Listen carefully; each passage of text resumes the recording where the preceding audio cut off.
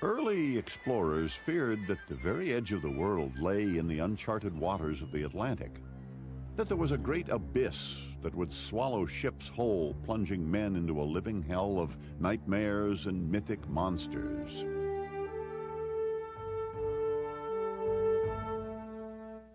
So when Columbus stumbled onto the New World, when he came to places like Panama in 1502, he was surprised to discover seeming paradise.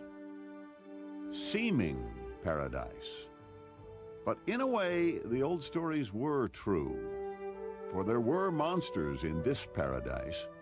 There were frustration, disease, and broken dreams. And conquering those would be one of the greatest achievements of the 20th century. It started with the incredible notion of challenging the planet's natural balance by linking the two greatest oceans on Earth.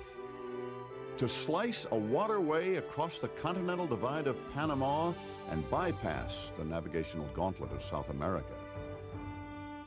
There was more at stake than improved shipping lanes. This would be Mother Nature's last stand. People would have to declare dominion over the very form and function of the land. It was the most important engineering project of its time, involving the largest earthen dam ever built, the largest man-made lake ever created. The epic effort was accomplished only through the grueling labor of 100,000 workers, equipped by the ambitions of powerful men who enjoyed breaking all the rules. In the end, it would cost billions of dollars and claim thousands of lives. The Panama Canal, and the world still ponders the profound implications of this modern marvel.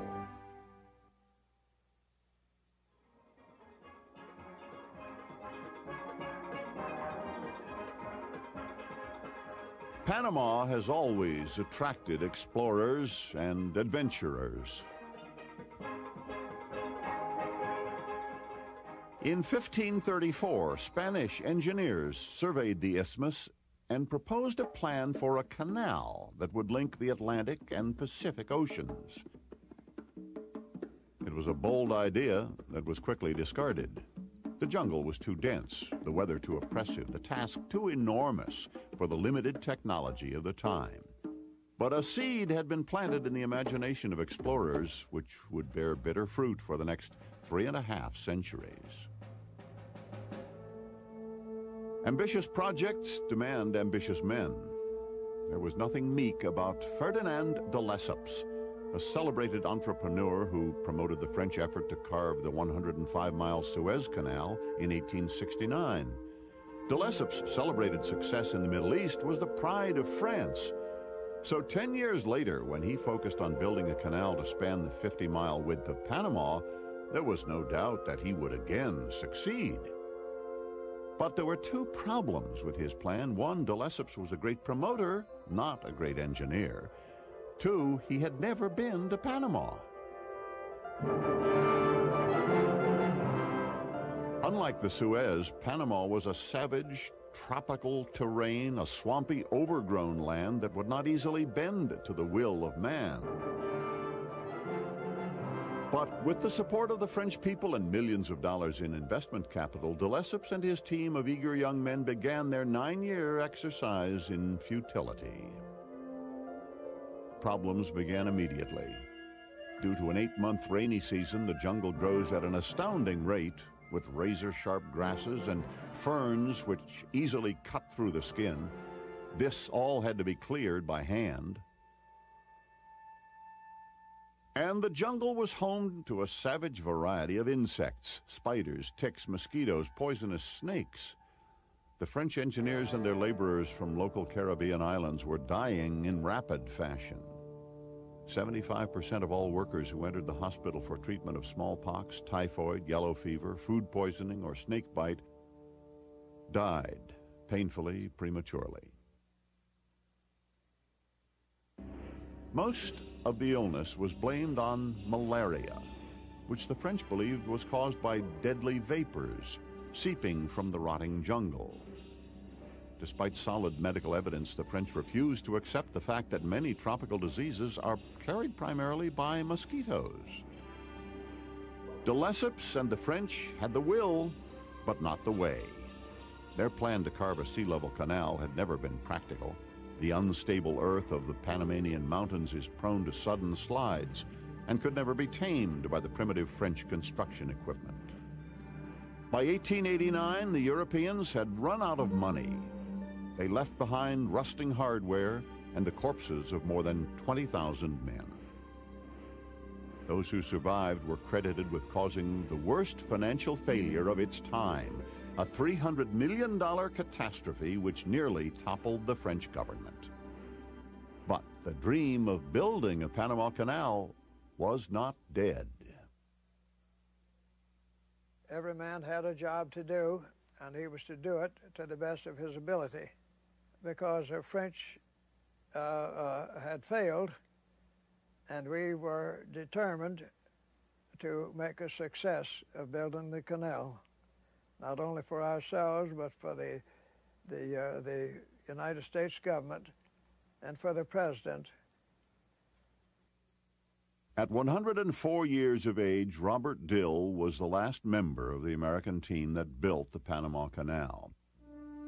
When he arrived on the Isthmus in 1911, the canal symbolized America's emergence as a world power, and President Theodore Roosevelt was the embodiment of that spirit. Teddy's advice was to speak softly and carry a big stick, but he never spoke softly. His mythic image had been forged in 1898 during the Spanish-American War, when as Assistant Secretary of the Navy he had led the Rough Riders on a bloody charge up San Juan Hill. The public applauded the victory, but Teddy was upset that badly needed support from West Coast battleships was not available for his Caribbean campaign. He saw an immediate strategic need for a canal that would facilitate a two-ocean navy. Well, after the fighting, Teddy became vice president on the winning Republican presidential ticket in 1900. A year later, when William McKinley was shot to death by an assassin, Roosevelt became president.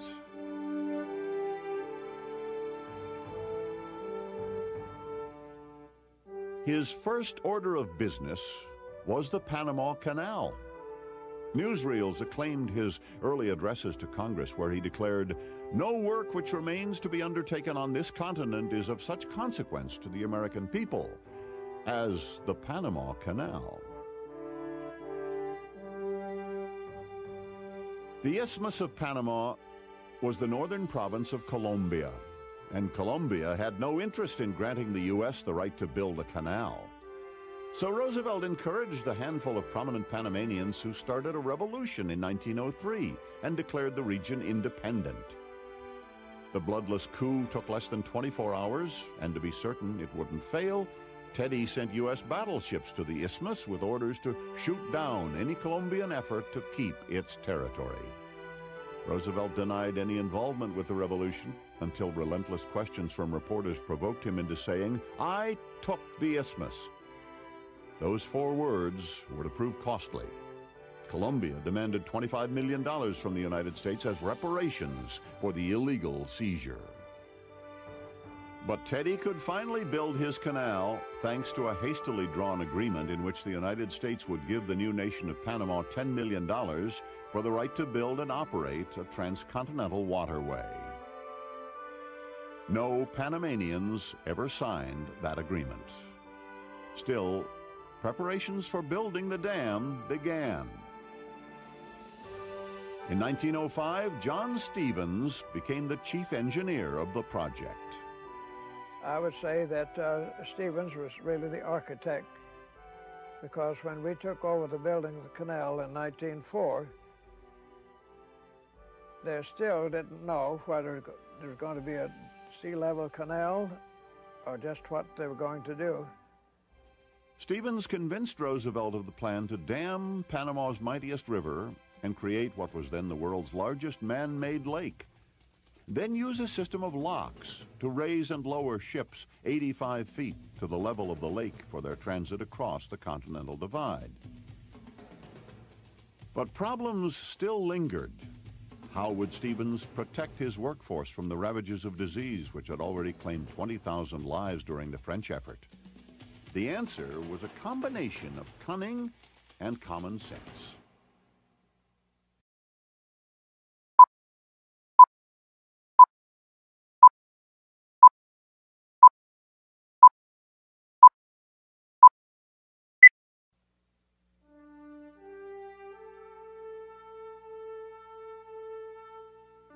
At the turn of the century, Panama was a death trap. For Robert Dill, it was also an opportunity to forget the past. Because I learned that my fiancée had gone out with one of her former boyfriends. And so instead of joining the Foreign Legion or jumping off of a bridge, well, then I decided that I would go to Panama and work on the canal. I lived in Gorgona in bachelor quarters that were provided by the Canal Commission. There were two of us in one room, and the buildings were built for circulation of air. The aggravation, I might say, would be that due to the dampness or the humidity, we would get up in the morning and open our clothes closet, and we'd find that our shoes were full of mold.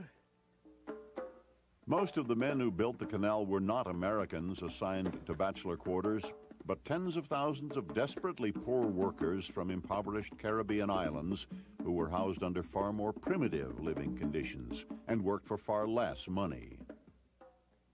The laborers paid 90 cents a day, and their meals were 9 cents.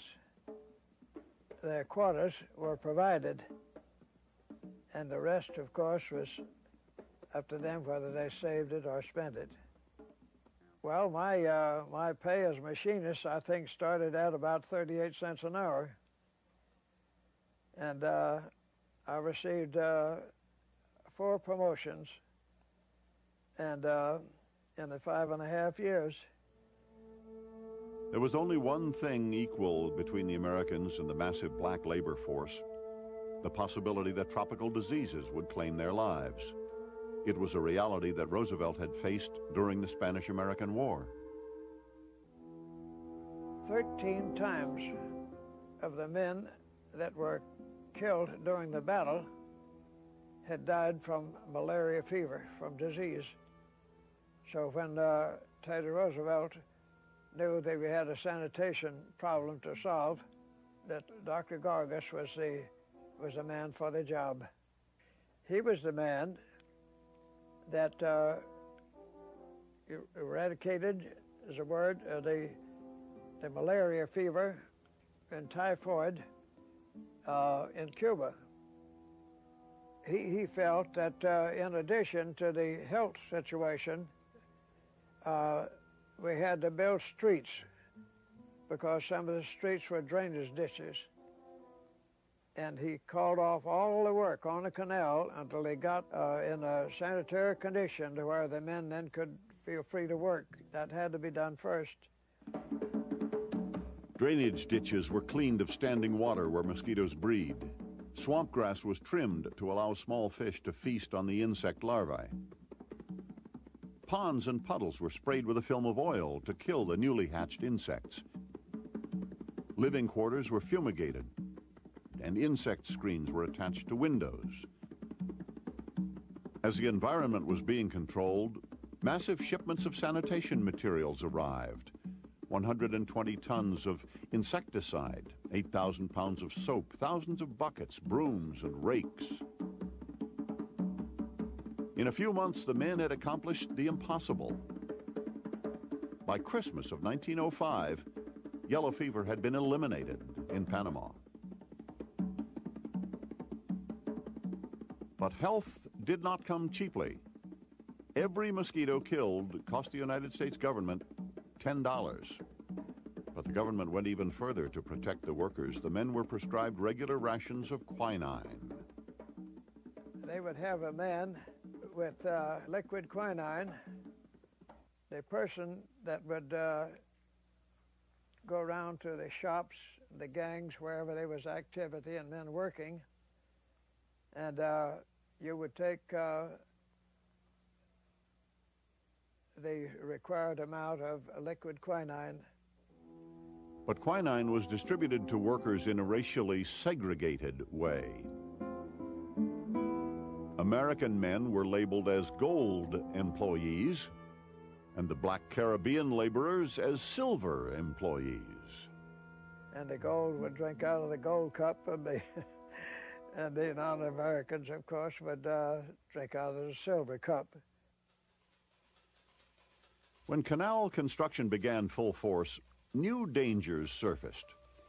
The hardest work was in the Culebra Cut, where whole mountains were removed to carve a path 8 miles long, 300 feet wide, 50 feet deep.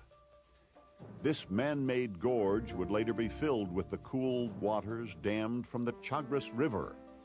Until then, the men worked in 120-degree temperatures to blast away sliding hillsides and dig 200 trainloads of earth every day. 50 to 60 steam shovels were operating at any one time in a choreographed dance with non-stop locomotives. So they arranged the timing that the train would move very slowly.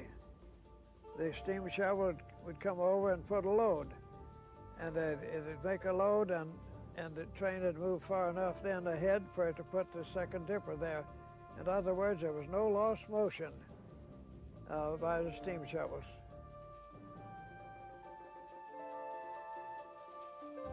Special dumping devices allowed the trains to be unloaded with one giant sweep, depositing millions of tons of soil to create a huge earthen dam, 1.5 miles long, a half mile thick at the base. It would take that much volume to hold back the water of the huge man-made lake. Meanwhile, in the cut, 61 million pounds of dynamite was the primary tool for moving earth. The explosive force was equal to all the firepower used in all the wars the United States had fought up until that time.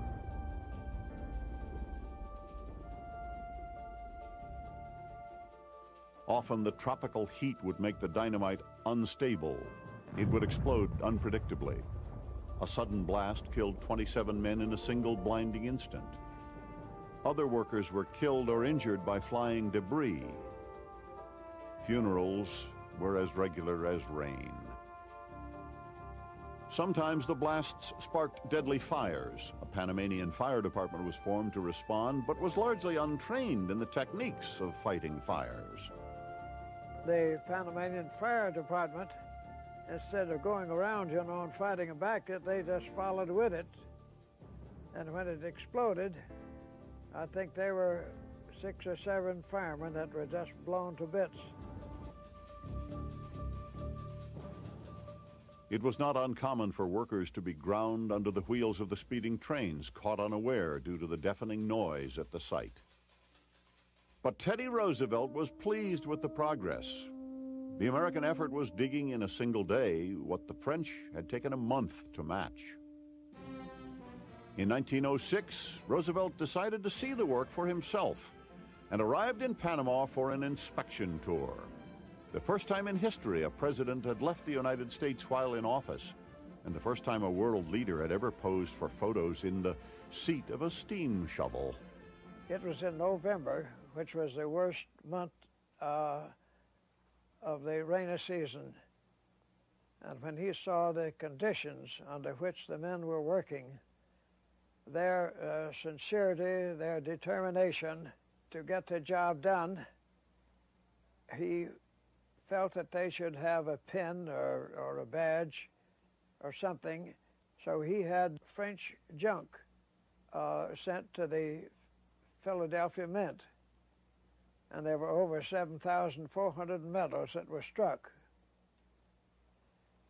and were given to those who had served 2 years or more during the construction days. The medals struck from the steel of discarded French construction equipment featured a cameo of Roosevelt. My medal, number 6726. There's a lot of history between number 1 and 6726. Digging the waterway through the Panamanian mountains was a monumental feat, but that was only part of the construction process. The locks which would lift and lower ships from the elevated canal were equally mammoth structures. Their jobs would be to raise the world's largest ships to the height of a 7-story building. Built in 36-foot sections, they were the largest concrete structures on Earth, 1,000 feet long, 110 feet wide. Each of the 6 locks could hold an object the size of the Eiffel Tower. They were designed to fill with water flushed in from the lake through pipes the size of railroad tunnels, with 2 valves weighing 10 tons each. Even though the lock doors weighed 700 tons, they were so perfectly balanced that their opening and closing required only the power of a 40-horsepower motor, the same power used by many industrial lawnmowers. The locks operated exclusively from electricity, a radical new technology for the time, and their power was to be generated by Gatun Dam, a 1.5-mile-long earth barrier made from the soil of the Culebra Cut. Because of the enormous volume of water in the man-made lake, the dam is designed to process in a single day the water equivalent of 2 Niagara Falls. The Panama Canal represents a perfect balance between technology and teamwork, dreams and determination. It was born of a unique convergence of men, might, and money, which defined a defiant age.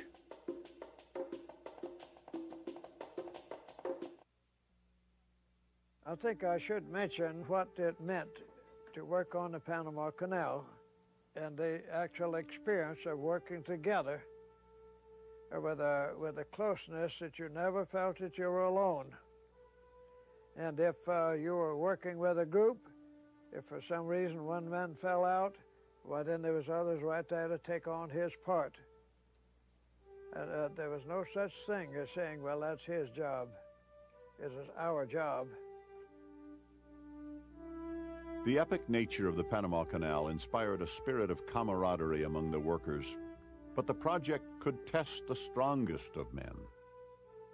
In February of 1907, for personal reasons, Chief Engineer John Stevens resigned his post and left Panama. It disheartened the crews, but it enraged the president. President Roosevelt was set on appointing a new man to head the effort who could not leave his post.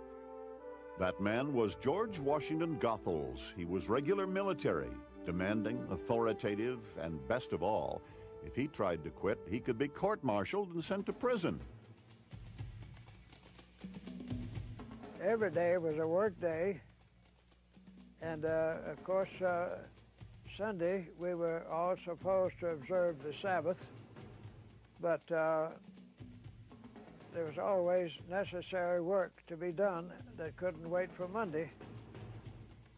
The military regimen pushed the project over the top. In the end, 12 million cubic yards of concrete were set in the locks, and enough dirt was hauled from the Culebra Cut to equal 3.5 times the volume of the Suez Canal.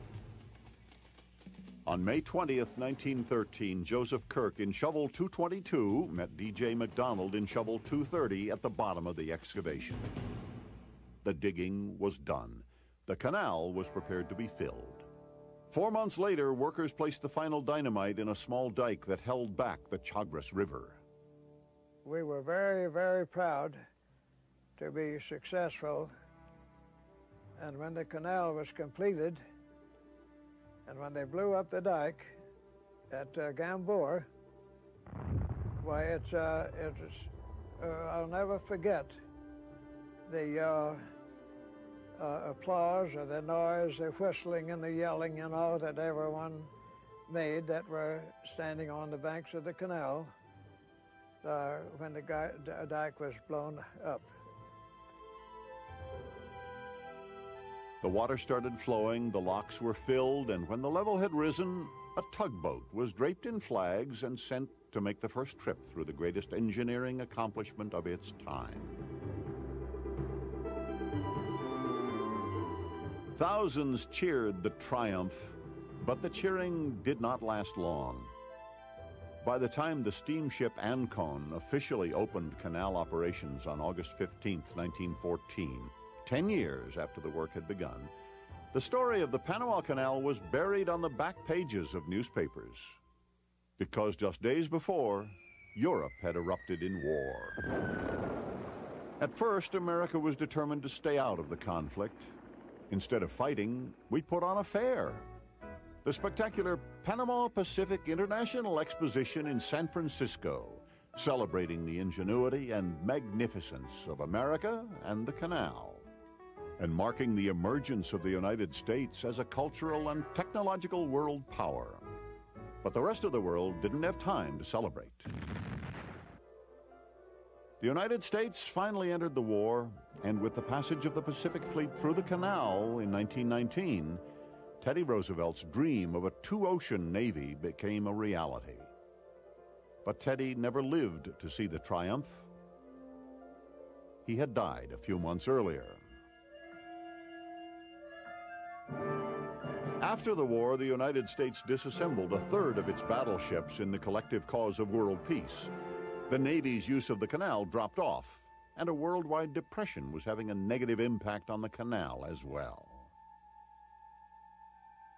There were periods of time traffic became so slow, so low, so minimal, that there were layoffs. And I recall one time my father was working 2 different jobs.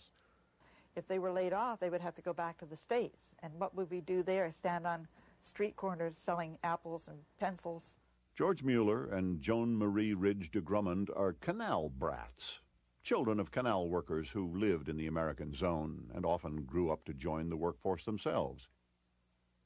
Against the backdrop of Panama, they developed their own way of making it through the Depression. These men pulled together, and they decided that they would work maybe 1 or 2 weeks a month, and that person could work 1 or 2 weeks a month, and that way they could keep their housing and still have a job. But with the basic canal construction finished and most of the workers shipped back home, the American presence in Panama became a military one. A strong defense of the canal would become an important asset as the world grew more restless.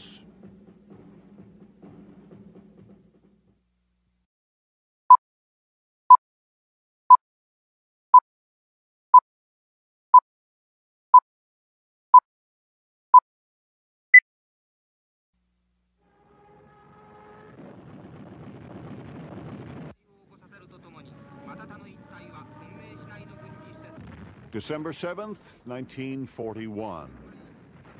Once again, war had erupted, and once again, sea power would be a determining factor. The Panama Canal would be a vulnerable linchpin in the Allied effort. Franklin Delano Roosevelt, concerned about Panama's strategic value, exposed Nazi designs on the waterway. They have divided South America into 5 vassal states, bringing the whole continent under their domination. And they have also so arranged it that the territory of one of these new puppet states includes the Republic of Panama and our great lifeline, the Panama Canal. That is his plan. It will never go into effect. In April 1941, the U.S. Coast Guard seized several Axis ships to prevent the widespread Nazi sabotage plot, which included the scuttling of vessels in the canal. The fear was rooted in reality, for Germany, in conquering its weaker European neighbors, had gained control of some of their colonial footholds in the Western Hemisphere. This put the canal within range of air attack. To protect against attack and sabotage, the canal instituted a top-secret program called SIP-7, an emergency damming method in which an underwater blockade could be lifted hydraulically to hold back the raging waters of Gatun Lake if the doors of the locks were hit by Nazi bombs. Should a gate be damaged by some wartime activity, they could easily lose all the water in Gatun Lake. And that was one of their concerns. It could be activated in minutes, even by hand, if all electricity were cut off. SIP-7 proved to be an integral part of America's wartime defense. But the canal had another unusual influence on the war effort.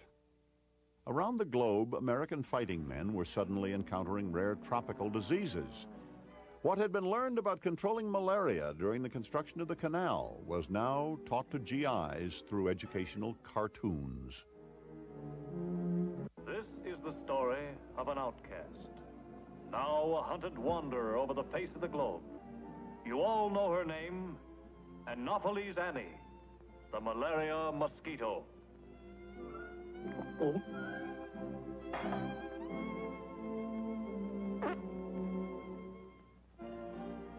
To look at me now, you wouldn't hardly believe it. But back in the good old days, I was really some stuff. Yeah, I took my drink straight. But the boys got theirs mixed with a Mickey Finn.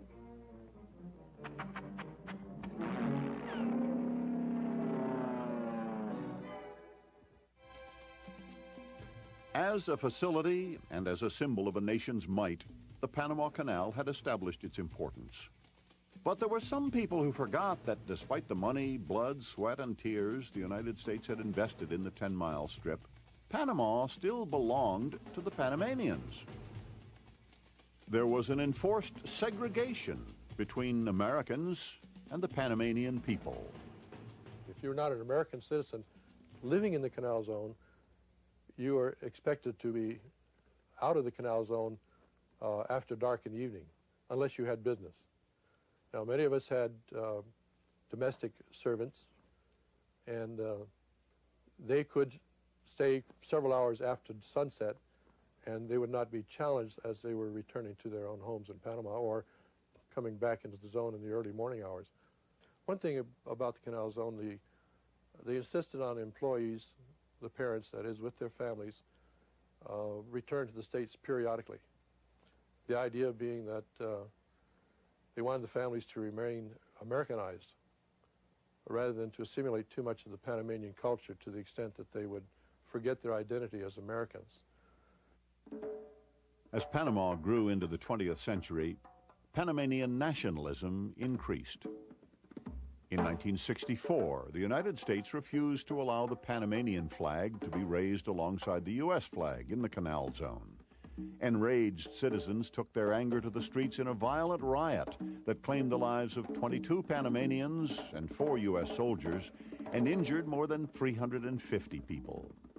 Many in the U.S. blamed a subversive communist element for inflaming the Panamanians. But the Panamanian government didn't agree that nationalism was subversive and immediately severed diplomatic relations with the United States. The Organization of American States called an emergency meeting to urge negotiation. How would you feel if France exercised jurisdiction over a swath of land 10 miles wide along the banks of the Mississippi River from New Orleans to Canada? Nothing in the 1903 treaty or its amendments indicates that Panama ever ceded the canal zone to the United States. So President Johnson promised to renegotiate the Treaty of 1903 and recognize the sovereignty of the isthmus. That was the first stage in a process that would eventually turn control of the waterway over to the country that had been created so the Panama Canal could be built.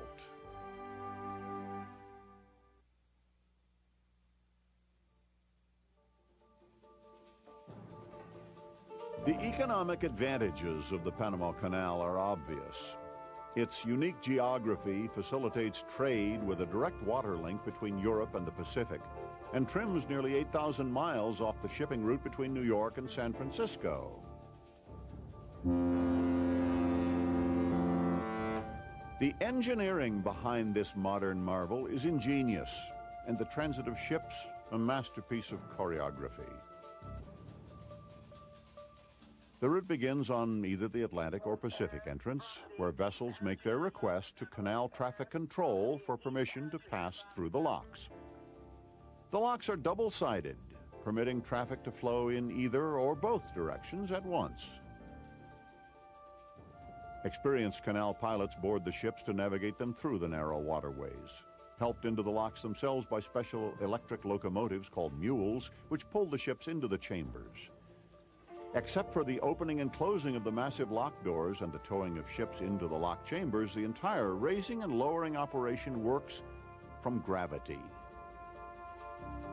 Panama's jungles receive 100 inches of rainfall each year and flush billions of pounds of water from the high regions of the Continental Divide to the Atlantic and Pacific.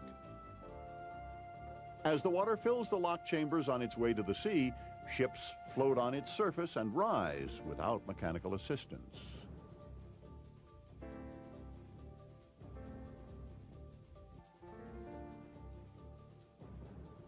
What is mind-boggling about the operation is its overwhelming size, which can best be appreciated when the locks are drained for maintenance. Repair and upkeep is an ongoing demand, with over $100 million spent in the last 10 years on improvements. The difficult handwork is accomplished in largely the same fashion as in 1915. A human touch is required on every square inch of the locks.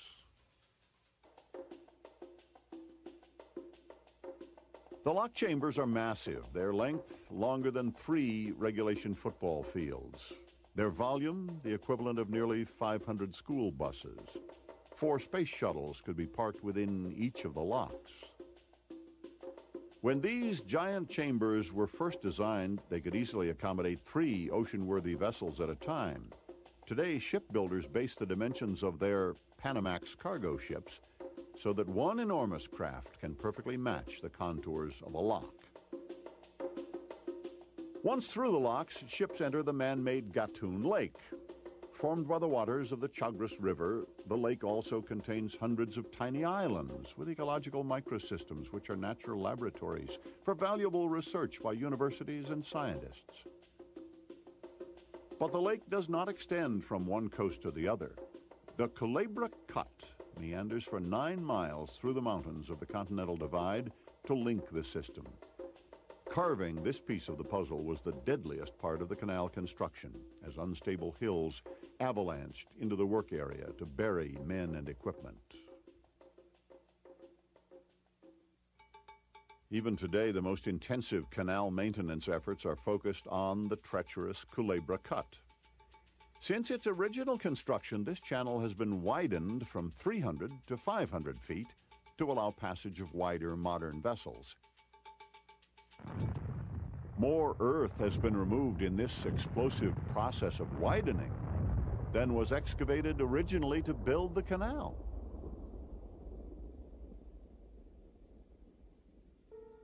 The enormity of contemporary ships contributes to the erosion of the canal's narrow banks as the churning of their giant propellers scour the canal's shallow base, dislodging silt. More than 500 men labor 365 days a year in a constant dredging operation to remove 2.5 million cubic yards of soil each year. The sludge is pumped inland to drain and dry, but the Panamanian weather often sabotages that effort. At 9 degrees above the equator, the tropical sun bakes a thin crust on the surface of the soil, keeping the thick glutinous soup protected underneath, unable to drain. During the rainy season, water collects in the cracks and becomes a breeding ground for disease-carrying mosquitoes. These crusts must routinely be broken for drainage, but the weight of men and equipment would easily crack the surface and cause them to be sucked into the slime. The solution is called explosive ditching, a process in which men race across the pits to deposit dynamite charges, then blast away channels in the crust to allow standing water to drain back into the canal. The results are immediate. Blasts are monitored with special high-speed cameras so the shock waves from the explosions can be measured from a safe distance and studied.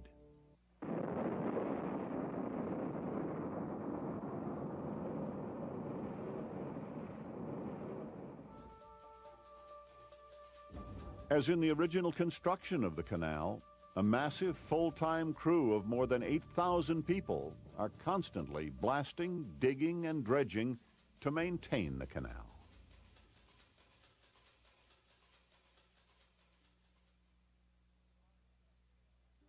A project like the Panama Canal can no longer be built. In fact, it would be mind-boggling to assume that that project could get through all the environmental hurdles that are necessary in order to have a project like that proposed, circulated, and built to completion. When Teddy Roosevelt bullied the Panama Canal into existence, he didn't have to contend with the legal challenges which would today prevent the first shovel from ever breaking earth. In that sense, the canal is the last hurrah for the kind of ambitious project which would dare to change the shape of the world. Yet the waterway has found a permanent place in the imagination of man. Over 500,000 ships have made the 9-hour voyage from sea to sea over the Continental Divide spanned by the Panama Canal.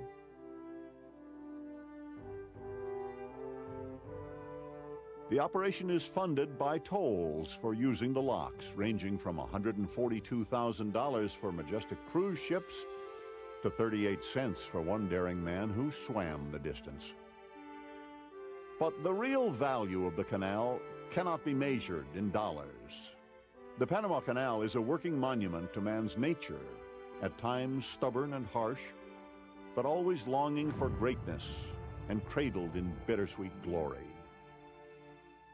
As we pass through the canal during the day, we get to a spot which is the deepest cut. It's called the Gallard Cut. And that was the scene of the biggest digging and of course, biggest casualties while they were digging through. And as we go through, there's a big plaque on the side of the hill to commemorate all the lives that were lost during the construction. The thousands of workers who sacrificed their lives when this narrow sliver of land was wrenched from nature were also building connections between men and creating a door which would lead the world into the 20th century. It is the most important part of my education. I learned things there that cannot be written, some that you can't learn from textbooks, and no one can teach you. You must participate and observe and working with people. I wish now I had stayed, but that's another story.